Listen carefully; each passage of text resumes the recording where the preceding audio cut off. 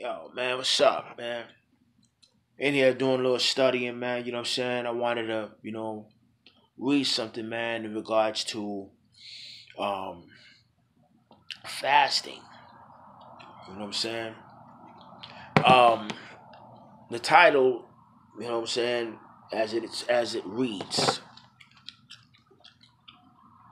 fasting, basically fasting versus cancer. Um, this may sound too good to be true, but fasting can actually help reduce the growth of tumors and the spread of cancer through the body. Cancer is a disease that is characterized by uncontrollable cellular growth. Researchers have found out that some of the beneficial effects of fasting on metabolism can help bring down the risk of developing cancer. We also saw earlier that fasting helps the body eliminate some toxins from the cells. The absence of toxic substance within the cells reduce the risk of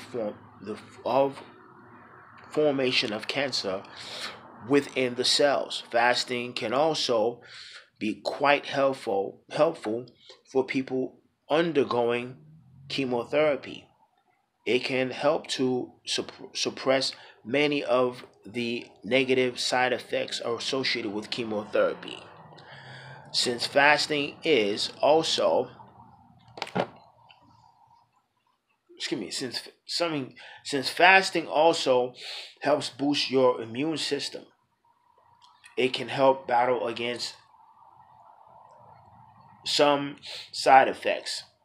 A study carried out by researchers, the University of Southern California found evidence suggesting that fasting is beneficial for patients undergoing chemotherapy. Several other tests have also found out that fasting is good for preventing or fighting against cancer. One study conducted on rats by a Brazilian university found that intermittent fasting can help prevent the formation of tumors. Wow. Another study conducted on cancer cells at inside a test tube showed that exposing the cells to intermittent fasting delayed the formation of tumors the same way chemotherapy did.